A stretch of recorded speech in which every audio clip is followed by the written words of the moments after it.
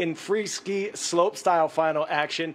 It's Team USA taking the top 2 spots on the podium. Alex Hall goes for gold. Nick Goepper takes silver. Jesper Chader of Sweden wins the bronze. The 27-year-old Goepper is a 3-time Olympian, 3-time medalist now with 2 silvers and a bronze. He's overcome alcohol abuse, depression, and has become an advocate for mental health. The 23-year-old Alex Hall, born in Alaska, grew up in Switzerland with parents who are professors at the University of Zurich. Didn't even get coached until he was 16. Now here he is winning the gold medal in these Olympic Games. But just further proof that the Americans absolutely dominate this event. Dating back to its debut in 2014 Games, they've now won 6 of the 9 medals awarded.